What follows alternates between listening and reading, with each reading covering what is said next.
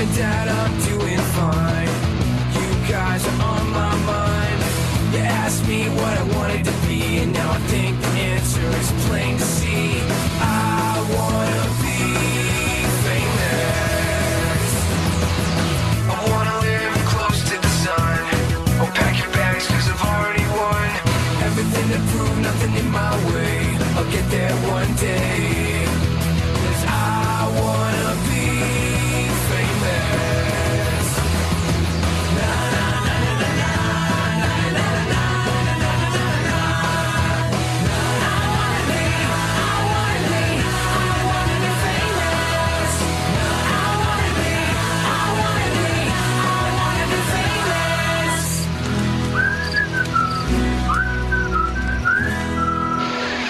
Well, hey there, guys. Welcome back to the Animation Block Cartoon Podcast. This is episode number 21. We've got, once again, some really fun topics to talk about today. A pretty fast-moving week of animation, specifically revolving around actual animated movies, which is something we don't talk about too much on the Animation Block, but two movies in particular, we gotta get down, we gotta get them in the books here, and especially one animated show that is just so good. So, we're going to start off today. We're going to start off today's animation block with a brand new movie review from the all-new animated movie from WAG, or Warner Brothers Animation Studios, Storks, which a movie that I really wasn't looking forward to. It looked kind of dumb. I wasn't expecting much from it. I was kind of just expecting, Warner Brothers just trying to make some, quick money off of an animated film. I saw some big names attached to it like Andy Samberg. But, again, it didn't really interest me that much. I always have to commend the animated style, really I do, because I just love where animation's going, especially within movies. It looks beautiful on screen, but just overall, I wasn't really intrigued by it. And then I go to see the movie, and I'm blown away. I really was. I'm not saying it's the greatest animated movie I've ever seen, but you better believe it's up there on my funniest animated movies of all time list, because this movie was absolutely hilarious. The plot really worked for me, and it actually had kind of like a Toy Story 3 vibe to it at the end, where it really almost made you tear up, and just, I'll give you all my thoughts on it. I'll kind of break it down. I'll kind of tell you guys whether or not you should see this film. From a true animated fan, of course, I'm obviously not going to be your end-all, be-all. I'm probably not even going to be your deciding vote on whether or not to see this movie, but hey, just some opinions from another guy, right, on YouTube. Then we're going to be moving on to some really fun Rick and Morty Season 3 news and possible crossover with Gravity Falls. So they're really been teasing out a Season 3 premiere date, the executive producers, all that. We know it's coming sometime in 2017. They originally said late 2016, but, animated is kind of an interesting world, and, everything kind of gets pushed back as you kind of come upon new challenges.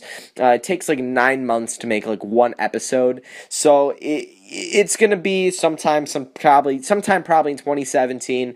But if you're not watching Rick and Morty, you have to be. I am not joking. I just remember watching the first couple episodes. It's just so good. You feel like it's not, but it is. It is so good. And some things that they ended up doing in Season 2 led a lot of people to kind of wonder, would there be some sort of crossover with Gravity Falls, because the creator of Gravity Falls is like kind of a big part of Rick and Morty. It's like his best friend and all that, whatever. It's hard to explain, but Rick and Morty and Gravity Falls are very connected, and it's very surprising because one is a, very adult animated, comedy / sci-fi series, and the other one is a Disney, I'd say, kid to adult, animated series about mysteries and, kind of supernatural stuff. But there were some things that could lead to a crossover, especially in Season 3, and I think that'd be a really cool way to utilize both characters. I really would love to see these characters interact, so we'll talk about that. And then we're going to close off the episode with The Smurfs. I don't even know the subtitle. If they're calling it the Smurfs movie or something like that. Nope, I'm sorry, I mean Smurfs, The Lost Village. Yes, they've released a trailer for it. I'll give my thoughts on it, we'll see. I've never been the biggest fan of the Smurfs. I'm not, against them. They weren't, something that I really grew up with personally. I have watched some of the older cartoons, and they're fun. They're definitely iconic, and they're definitely a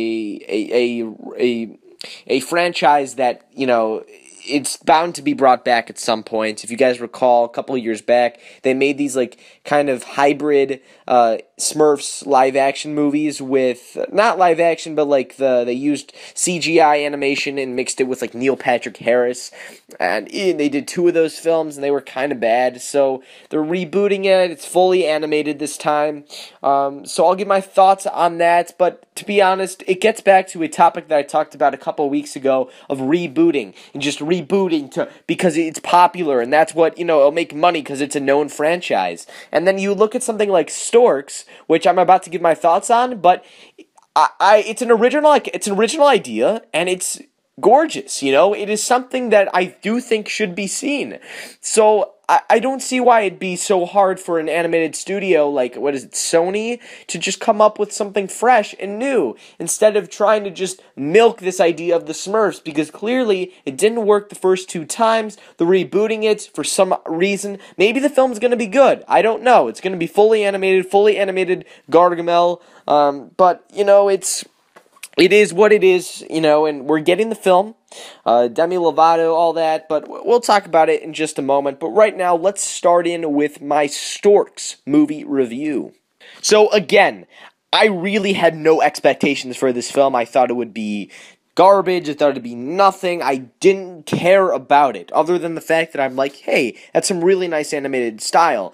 And I actually got a couple laughs out of the trailer, especially from Junior's dad. I thought he was really funny in the trailers, but other than that, I didn't really care, and of course it's starring Andy Samberg as Junior, Katie Crown, who of course you probably have never heard of her before, but she's a voice actress, and she is phenomenal. I don't even believe it. I was like, I think I've heard this woman before. No, I haven't. I'm sure I've heard her on animated shows and movies as, extras, but, you feel like you've seen these people before because she's the lead, one of the leads with Andy Samberg, but you haven't.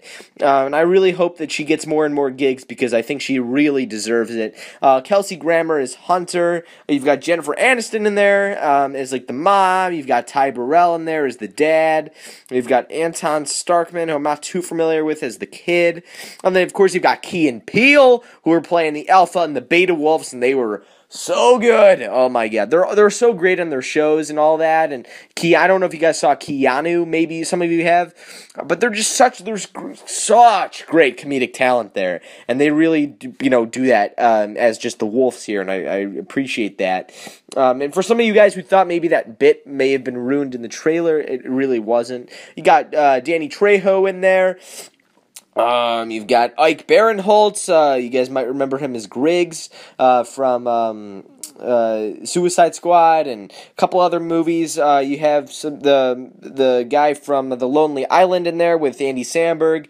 But one name I really want to point out is Stephen Kramer Glickman as Pigeon Toady, kind of the villain character. So well done. I just remember this guy from the Nickelodeon show that used to be on Big Time Rush, is Gustavo, I believe, was the character he played. I'm so pleased for this guy. Another person who is not a very well-known actor and all that, he's kind of, but for him to play such a great character with so much great talent there, I really thought just so well done. So overall, the characters really worked for me. And again, the animation style really worked for me. But this is kind of where I was a little bit lost in the trailer. And trailers are misleading of sorts, but the basic gist of it is the Storks, they've moved from delivering babies to packages. So you kind of have to believe in the whole idea that Storks used to deliver babies, which clearly isn't the case. I'm sure there's children watching, and for that reason, I think we're gonna skip the next part of why babies really aren't delivered by Storks. But the bottom line is that they play off the fact that Storks are real. They did that thing. They used to deliver babies. All of that. That's real. But as time's gone on, they've started delivering packages for like a kind of Amazon type-ish company. They don't call it Amazon because like copyright and stuff like that, but it's some other name I forgot. But they're basically like an Amazon, and they're the Storks are like drones, and the Storks, they deliver your, let's say you ordered a shirt or you ordered a stapler or a computer or an action figure from Amazon. Storks will be delivering that instead. But then this orphan character known as Tulip, played by Katie Crown, she comes in and she kind of accidentally reboots and restarts the baby delivering program. And in which case there's this big thing where the Storks have to scramble to fix this, but the only way they can fix this with, kind of stopping the baby delivering program is by delivering these babies again. And it is interesting. And, I thought it was fun. And I kind of I really like the scenery, on Stork Mountain. I thought that was really cool. They have to do these baby drops. And I don't know, I really enjoyed it. And then the Jennifer Aniston, Ty Burrell characters, they come in, and then they play a role into all of that. Then you see they have to deliver these to penguins. They have to deliver them to the wolves. They have to deliver them to actual humans. And it's really interesting. It was a lot of fun. I had a great time with it, and it wasn't the best animated movie, like I said. It wasn't, but it was cute. It had its very, very funny moments, and I think so funny that they will actually be remembered forever. And I'm not going to spoil any of them for you guys, because I'm telling you, I walked in here, lowest expectations possible, and I was laughing my ass off 5-6 times in a row. I don't laugh out loud usually in a movie theater, but I was. It was that funny. So you got to experience that for yourself. I really hope you guys walk into this movie low expectations, just so you can really just be blown away. And I don't know, I appreciated everything overall. Like I said, the animated style is just so great. And they're the helicopter, I forget what they call it. It's like a submarine helicopter thing that they're delivering them in. It's just so cool. And I loved it. I really did love this. And I think this is definitely a movie that you should be seeing, especially with your family. Take your family to see it. Take yourself to see it. It's just one of those experiences, one of those type of things that I think really should, because it's so funny, just see it. It's visually appealing.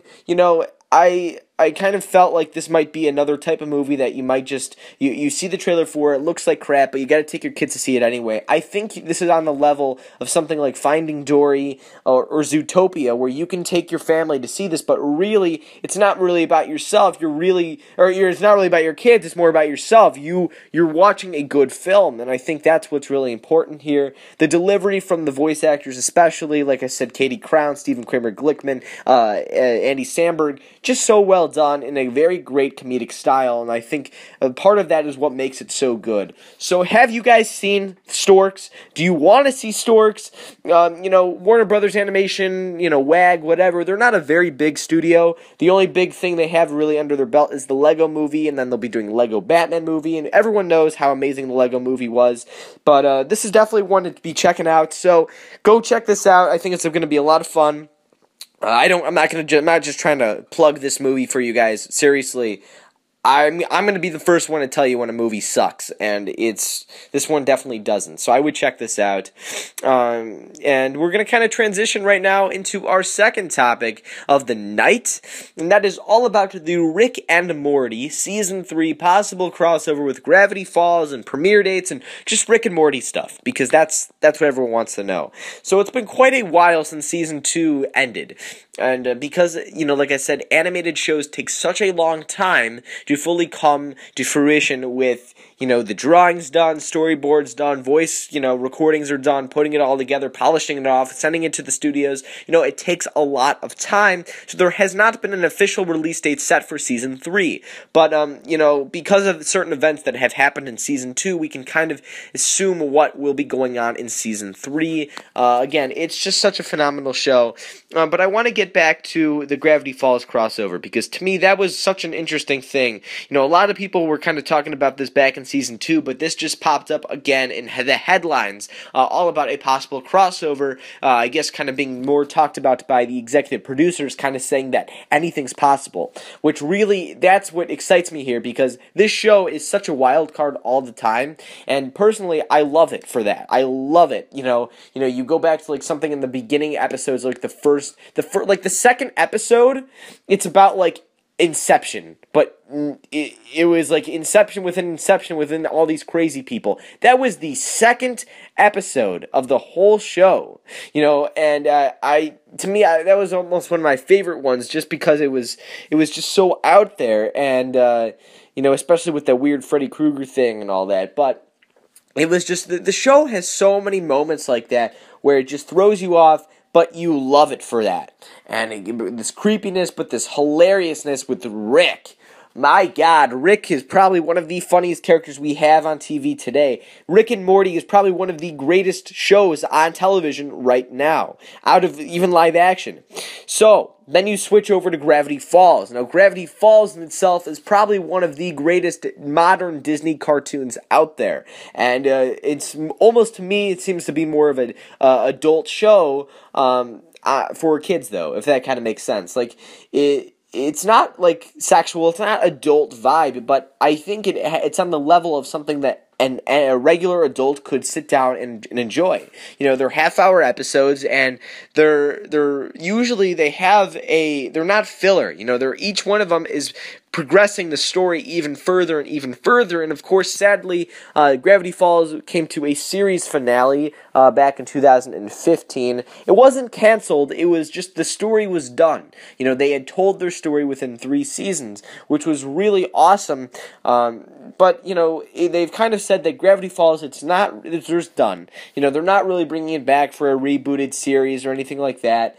But because it's still a show of an existence, it is an existed universe, and Rick and Morty, especially back in Season 2, they did this big thing where there was, I guess it starts on Gravity Falls and ends on Rick and Morty. So Gravity Falls, they were doing this big thing with wormholes and portals, and a bunch of objects from the Mystery Shack, it all gets sucked up through this portal, and you don't really know where it goes. It's like this black hole type portal. And then, on a Season 2 episode of Rick and Morty, they're doing this big thing. I forget the episode title, but they're doing this episode with all of these different universes and realities and all these different wormhole portals, and those same objects that got sucked through the wormhole on Gravity Falls came out of a different wormhole on Rick and Morty. Now, of course, this could have just been an Easter egg. It could have just been a little, nod, tip of the hat from the creators, just having some fun behind the scenes. But really, what interests me is that, that happened, right? They're both shows are so out there, crazy, but they're both so amazing. And then you hear the executive producers last week, they're like, yeah, anything's possible. We'd definitely be up for something like that. Rick and Morty's such an out there crazy show. Why not shoehorn in some amazing Gravity Falls stuff? And just seeing those characters interact, some more PG level characters interact with, more PG-14 R characters are really awesome. And you have to kind of think that, they'd actually maybe tone up the Gravity Falls characters because, especially characters like Grunkle Stan, you can tell have a bit more of a more adult vibe to them in the sense of like they really foreshadow and hint that, Grunkle Stan might not be doing some PG-13 or PG things on the show, but they just kind of foreshadow that. To actually see, a full-blown, realistic PG-14 or rated R version of maybe, Grunkle Stan could be interesting, especially in the context of a Rick and Morty episode. I just think it'd be true awesomeness, watching Rick and Morty kind of jump into the Gravity Falls world, and then watching the Gravity Falls characters jump into the Rick and Morty world, and then, kind of just showing this whole continuity, and they could almost even play a really cool thing of just little Easter eggs, like of all these different universes consisting of all these other animated series, and then they make some sort of joke, like, holy shit, what is that, Family Guy, or holy shit, what is that, SpongeBob? Clearly, that wouldn't happen, but, just some fun things they could do, because clearly Rick and Morty is capable of actually doing absolutely anything. They could literally give us any storyline ever, and I'd buy it because it's that good. And it's that, they've set up this world where anything like that is possible, and for that reason and that reason alone, I would just be beyond happy to see this happen. Just great characters, super funny characters in Gravity Falls, and even funnier characters on Rick and Morty. And it's just, when the show will be premiering, like I said, I'm expecting early 2017. I'd give them the next couple months. They might do some big thing in like January or February, and then you'll probably see this go throughout most of 2017, probably end around, sometime in the summer, and then they'd come back with a season 4 of some sorts soon after. I don't know. Usually their seasons are pretty long, but I have no idea. And then we kind of go on to something else that's interesting, that's kind of being rumored right now for some season 3 news. Beth and Jerry, Morty's parents, they're rumored to actually be getting a divorce, which could be a very interesting plot device to set up some new stories, to set up some new scenery and locations in the real world, in the realistic world, not as much, these other dimensions, which are really awesome. I think they could do some really funny stuff with that and set up some really interesting plot devices with that, but also, it could have some really, dramatic consequences for characters like Morty. So we'll see where this goes, but really fun stuff. I am hoping they do some sort of crossover with Gravity Falls, even if it is extremely minor. I love Gravity Falls and I love Rick and Morty just as much or more. So to see those two shows kind of collide would be really, really kind of awesome. Not more than kind of awesome, like really awesome.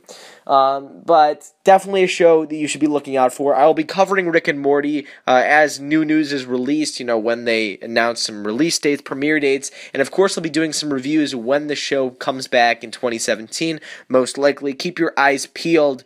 And just before I jump into the Smurf stuff, I want to just throw out there, next week should be an interesting week for the animation block, because a lot of these shows are starting. Mighty Magiswords is premiering this coming week. Milo Murphy's Law is premiering next week, so I'll be doing my reviews for both of those shows, and also probably some other Justice League action stuff. So a lot of the animated shows, they are coming back, they're starting, so get prepared for that, and just like when all that starts, expect a ton of, just announcements from these animated companies, like especially for big properties and big shows like Rick and Morty. Alright, kind of closing off today's episode of the Animation Block, we are jumping in to my thoughts on Smurfs The Lost Village trailer. Now, I did not care for the first two Smurfs movies, the live-action-ish, Neil Patrick Harris's ones, from 2011, like 2013.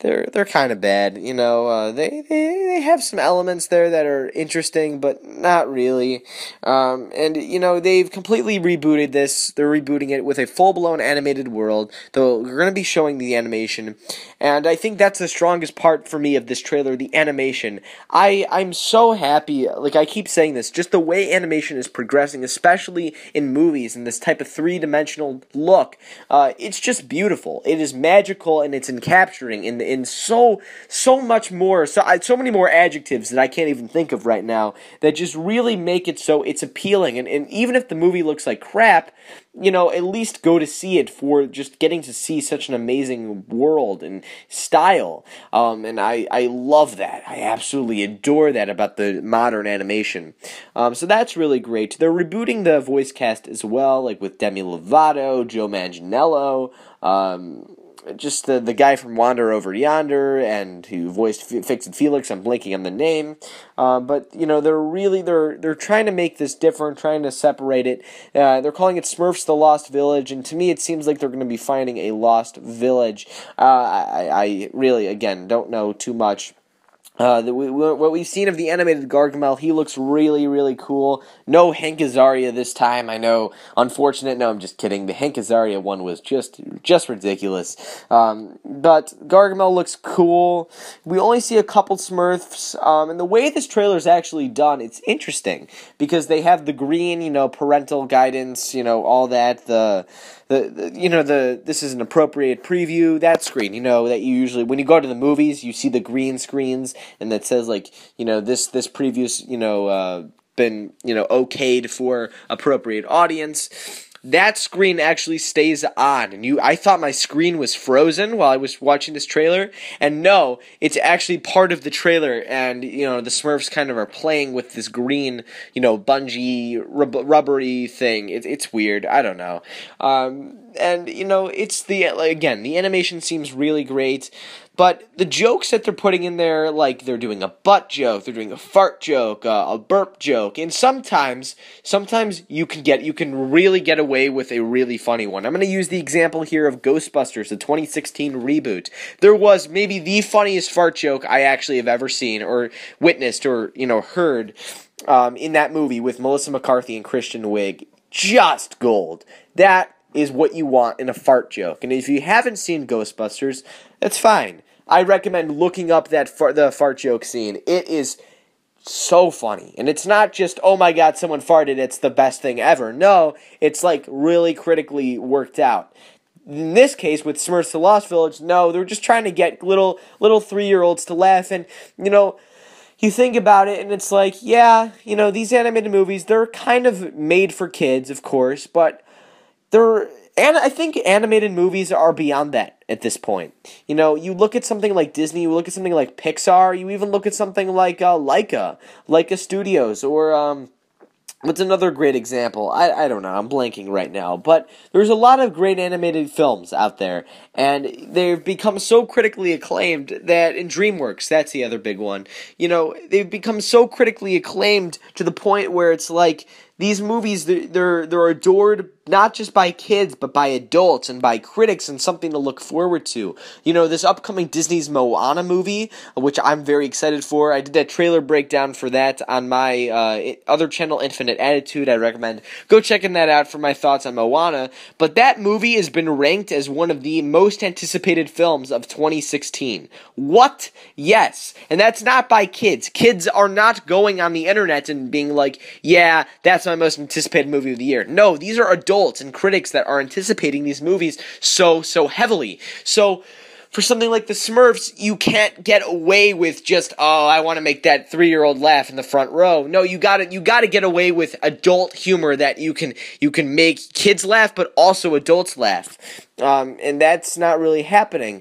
So, animation looks good. The voice acting seems okay. The jokes are kind of not there. And then, for some odd reason, they start playing ludicrous. What? Luda. Alright, I'm a big fan of the Ludacris, right? He's in the Fast and Furious movies, really solid rapper. Rap music, definitely up there. You guys can let me know in the comments if you're a fan of rap music. I guess it's kind of an odd question or odd statement, but rap music's good. There's certain rappers that I really like, and Ludacris is definitely one of them. He's not as big of a deal as he used to be, but they start playing the song by him, and it just doesn't make sense to me. You have a movie with the Smurfs, you have a movie with these amazing backgrounds and sceneries and animation, and then you fill it with these odd music choices, odd jokes, annoying fart jokes, and to me, it's just something that makes me go, nah, I don't really care about this film. And of course, if it gets good reviews, I'll check it out. And, if we see something else that really is capturing, I'll check it out. I mean, this is only the first trailer. It's only the first look. But I always feel like first impressions are a big deal. And this, to me, does not give off a good first impression. Especially when we come off of 2 really crappy Smurf movies from a couple years ago. So, Honestly, I don't know what to really make of this. It looks decent to below average right now, and we'll see how much money this makes. We'll see if it actually becomes critically acclaimed. I don't think it will, but this is coming out in 2017. Just keep your eyes peeled for any news. I probably won't be covering this too much, but, I just get back to the whole idea of, why did Sony need to do this? Why did Sony feel like this is the movie that they should be making right now? Why not come up with some really great, brand new concept? Look at Despicable Me. This is a brand new concept, came out in 2010. It is huge, okay? One of my favorite animated franchises ever.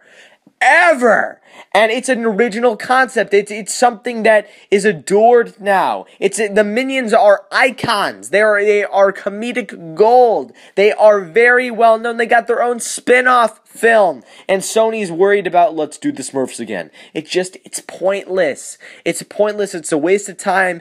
And I'm just disappointed by that. But we'll see. I guess this is a big deal for Smurf fans, and I'm happy for those people, but I'm tired of getting these lackluster movies just because, these studios think it's a good idea. Just because they think they can make money off an old franchise because, it's a reboot, it's popular, it's pop culture, all that, social media. I'm tired of that. Give me something fresh, give me something new, give me something I can look forward to, and this is not that. So, have you guys seen the Smurfs trailer, the Smurfs Lost Village trailer? Did you like it? Did you hate it? Were you kind of in the middle like me? And what about Storks? Did you guys see that film? If you have, was it what you wanted? Was it better than you thought? I definitely thought it was really good. And I think this is going to be a movie that's definitely up there for Oscar contender this year. So we'll see what happens. And also, Rick and Morty Season 3, is there a possibility we could be getting a crossover with Gravity Falls? Or is this just more rumors and rumors and rumors? Because that seems to be everything these days. Thank you guys so much for watching this Animation Block cartoon podcast. We are really getting up there, and I'm very happy that you guys are taking some sort of interest in this and in the Animation Block. It's been a lot of fun doing these, weekly now. But you guys let me know if there's some animated topics you want me to talk about. Like I said, next week, most likely Milo Murphy's Law, and we're going to be seeing you'll be seeing some Mighty Magiswords again, maybe some Justice League action, maybe some other stuff too. We'll see what goes on. But, you let me know if you want me to talk about anything in particular. Thank you guys again. And I'm Ryder from Infinite Attitude, Big Bang Network, Animation Block, all that. Another fun one. Thanks so much again, and we'll see you next week. See you later. Bye.